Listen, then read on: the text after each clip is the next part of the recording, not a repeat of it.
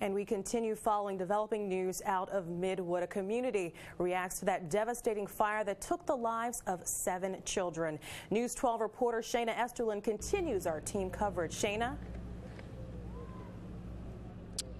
Vanessa, I'm actually here with one of the neighbors that called 911. She said they saw everything. They live around the corner and the back window faces the house.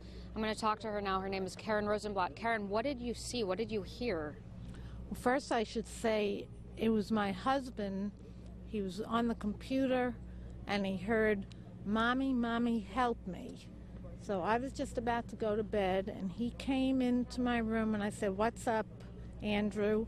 He said, "I just heard someone say, 'Mommy, Mommy, help me.'" So I thought there was possibly an abduction.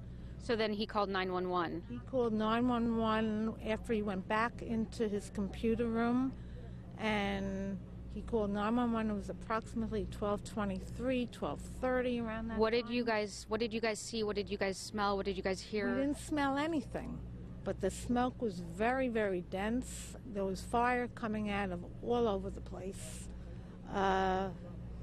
We heard the firemen breaking windows.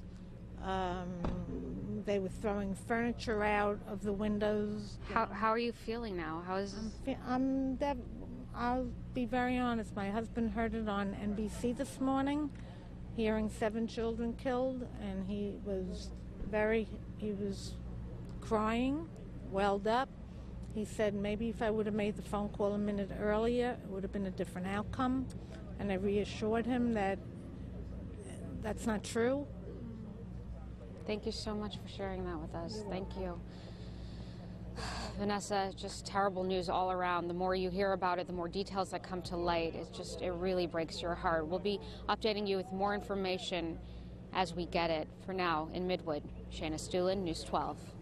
Heartbreaking indeed. Thank you so much, Shayna.